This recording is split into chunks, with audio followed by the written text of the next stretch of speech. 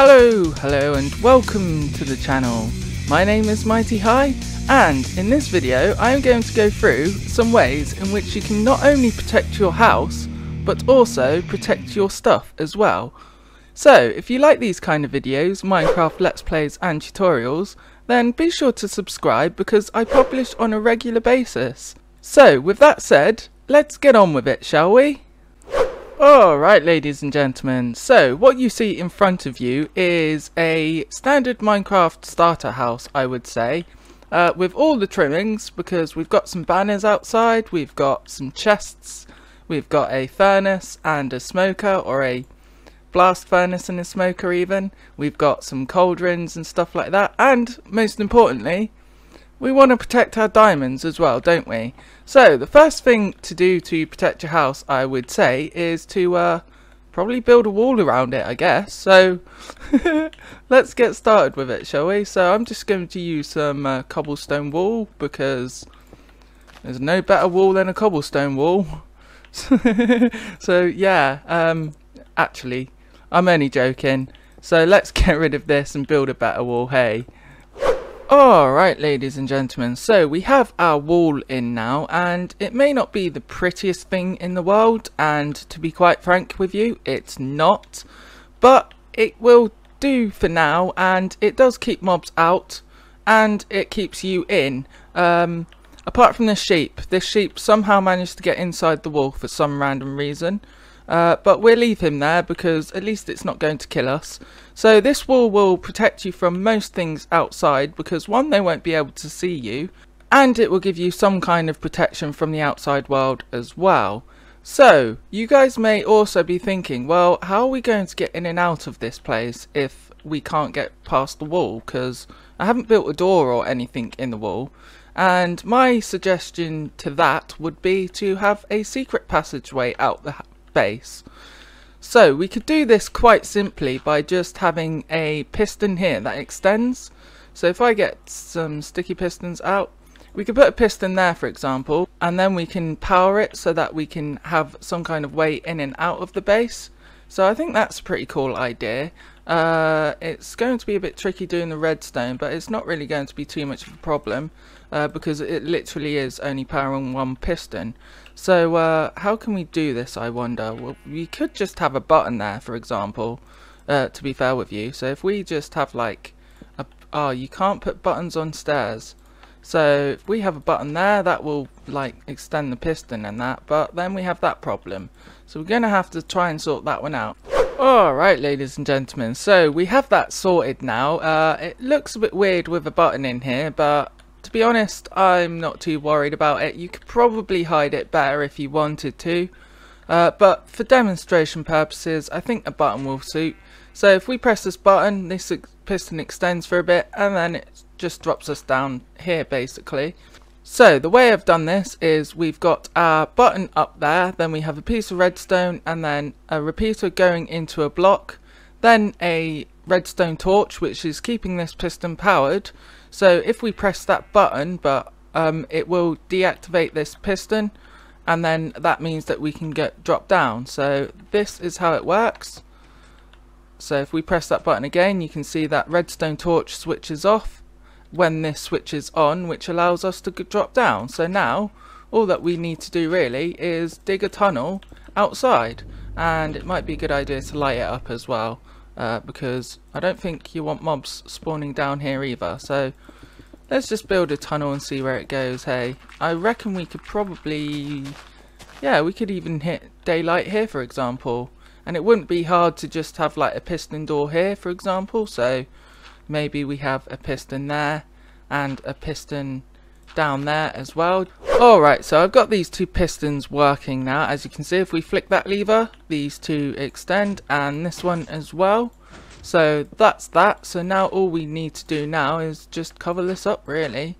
So if we just cover it up with a lever, like with some dirt even, we'll leave a lever there, and then yeah, it's pretty much done. So let's light the rest of this tunnel up quickly.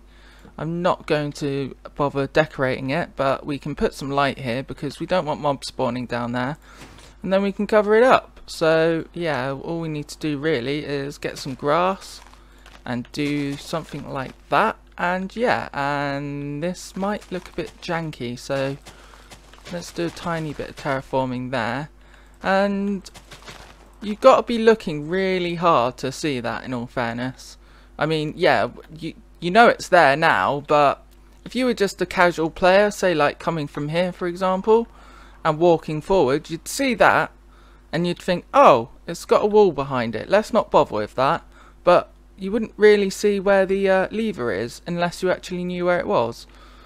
So yeah, now we've got this sorted out, what else can we do? So we've got quite a bit of defense here. We've got our wall here, and we've also got a hidden secret tunnel, which is very hidden. So what about offensive means? Hey, well, I reckon we can put some kind of arrow slit things in the walls. So we could do it like this and have it like a personal thing where we just put some like stairs in the walls to make a slit so you can throw shoot an arrow behind it. Let's get a bow, hey. So I've got my bow, so if we wanted to, we could just shoot arrows through this the other way, not at your house, but we could shoot at enemies past these slits like so, apart from that sheep that wants to get in the way apparently. So are you going to oh, that was a bit of a delayed reaction, wasn't it? Anyway, I think you get the point. So we could shoot arrows through here if we wanted to, but I think there's a better way of doing this. And that would be this. So we have some redstone going all the way around with some dispensers. So if we flick this lever, yeah, I don't think anyone's going to be coming close anytime soon with the amount of arrows that are actually being dispensed. So let's go into survival quickly, hey. And how long does this take to actually, if I wanted to get around here for example, this is going to kill me pretty fast, I bet. Although you could probably get under them as well, to be fair with you, thinking about it, but no. So yeah, I'd say that's a pretty effective means of defense if I were you. So what else can we do, I wonder? Alright, ladies and gentlemen, we've found our base and the lag is real for some reason. This is kind of ridiculous, so I probably wouldn't suggest doing this all the time. So let's literally a slideshow at the moment. I've probably got particles on, so let's try and turn that off. Please switch off, please. Thank you. Yes, that's fine. You can stop now. I'll break it otherwise. There we go. Should stop in a minute. Yep, it does, but we've still got a slideshow around because of the arrows around. So probably gonna have to wait a minute. Alright, so now that's sorted out, the jerkiness has gone, and that's probably because of all the arrows and particles on the floor, to be fair, but they've all gone now. So I would say that's quite an effective means of defense, if you ask me. But we can do a lot more than that.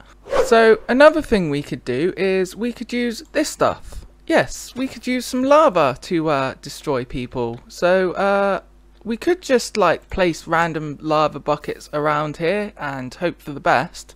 But you're going to see that from quite a while away. So I think there's a better way of doing this, and that would be to put it in a dispenser, and it keeps burning things as well.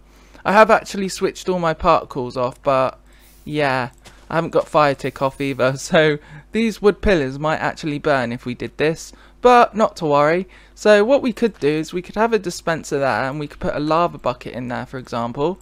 So we've got a lava bucket there. So if we power this dispenser, it will dispense the lava, but if we power it again, it will retract the lava as well. So that's the mechanic we're going to be using. So if we could dot a few of these around the place, like one there, and a few others around the place like this, then all we need to do is find a way of powering them, which is fairly easy. We could just run some redstone down on the ground. So let's do this, and I'll get back to you guys. Alright, ladies and gentlemen, so I've got that done now, and if we flick this lever here, we have our lava should be dispensing, but it doesn't seem like it wants to. There we go. Alright, ladies and gentlemen, so I think I've got it fixed now. I just had to move a bit of redstone around, and there is a lot. That's alright. So if we flick this lever here, all the lava should be dispensed in various locations, as you can see around here. So it's not quite a lava pool as such, but it will make it harder for the enemy to actually get through to your base. Just one thing, wood starts catching fire if lava's next to it, so probably wasn't a good idea to build this out of wood, to be fair with you. So does grass for that matter, so technically it could be a fire defense as well. But once the grass is all burnt, it's only just the lava left, but it works as a pretty decent defense, I think. So let's switch that back off now and see what else we can come up with. So another kind of defense that people don't really think about much is, of course, these guys. Yes, the humble wolf.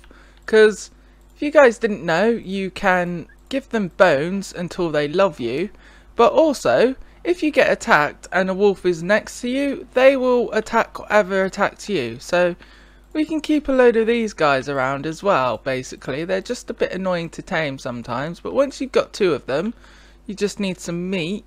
So let's feed them some raw steak, hey? They deserve a decent meal, so if we feed them both together, you can just keep breeding them like that. And there we go, we have a little baby. And you have to wait on a cooldown period, but then you can just keep breeding them the same. But let's just chuck a load of these around. So I've chucked a load of wolves around. Some of them aren't tamed, but I'm just using this as an example, to be fair with you. So I don't think any player is going to mess with you if you've got this many wolves around, let's put it that way. And we can also have a few guarding the outside as well if we wanted to. I know these guys are just coming from spawn eggs, so they're not tamed, but let's just pretend they are, hey, because it takes quite a lot of time to tame these guys sometimes. So yeah, I think that's enough wolves around here anyway. Alright, ladies and gentlemen, so I have gone around and tamed all these dogs that are inside the perimeter of the wall now, at least. So these guys won't do anything if they're sitting down and you're attacked. So let's demonstrate that by summoning a zombie and going into survival. He will attack me, but these dogs won't do anything. So if we I didn't mean to do that. We've got 2 zombies burning at least, but if we get these dogs up like this and they start attacking me, then look what happens. They have absolutely no chance. So let's get all these dogs standing for a minute and then prove this again. So all these dogs are standing and following me now. So if we summon a zombie in and that zombie attacks me and kills me, which shouldn't have happened, then all the dogs will attack him. So it's the second time I've done that now. Anyway, so let's go back to our house and see what else we can do. Alright, ladies and gentlemen, so I've shown you how these dogs can be used as a defense, and they really are quite effective, to be fair with you. But there is one other thing that I suppose you could class as a defense, which is TNT, of course. So you might be thinking a TNT launcher, which is possible, but I'm not entirely sure how to build them. No, I'm thinking of a self-destruct, basically. So if we put a load of TNT down underneath our house, like this, for example, and then we can cover it up with wood after. These dogs are just getting annoying now, so you guys can sit down, or come back with us out here and then sit down, shall I say. So please stop getting in my way. Thank you. Awesome. So no, just sit. Thank you. So yeah, so we can put a load of TNT around here. So if we cover it underneath the floorboards, no one's going to know there's TNT around here. So we could put it there and possibly under there, for example. Under that chest, although it is a bit sticking out, you could definitely tell it's there, so probably not there. But we could do another thing with that. So we could set it off to a timer, and then have enough time to grab all our diamonds and then run off, hopefully. These dogs are still trying to follow me, so it might be a bit of a challenge, but we could definitely do something like that, because as soon as we press this button, this TNT is going to go off by the looks of it, because it's got redstone right next to it. So let's get rid of that and see what we can come up with. Alright, ladies and gentlemen, so this is the contraption I have come up with, and if you're wondering why it's out here and not over there, that's because I had a bit of an accident. Yeah, it probably wasn't the best idea to place the TNT before I actually done the redstone, in all fairness, because mistakes were made, as you can see from this massive hole here. I've got no house left, my items are gone, and yeah, but anyway, moving on, this is what I've come up with. So we've got a hopper clock here. I haven't got many items in there. You could fill this to the brim if you want, but I've also got a redstone on top of this hopper, stopping it from actually moving. So if we power this piston, you can see that the items will now start moving into this hopper here, and as soon as all the items have moved into that hopper, it will power this redstone and then power this TNT, which should be any second now. Yeah, apparently not. What is going on here? Okay, it's Bud powering that, so that obviously didn't work. But yeah, that happens at some point anyway. And that sheep just got totally obliterated along with a couple of my wolves. So yeah, I should probably stop working with TNT because I can never get it right. But anyway, so ladies and gentlemen, I hope this video was somewhat interesting, although a complete disaster in some respects. Although I hope you liked this video as well. If you did like this video, then please click the like button, and if you really liked it, then click the subscribe button and ding that bell for further uploads. I've been Mighty High, and thank you very much for watching. Goodbye.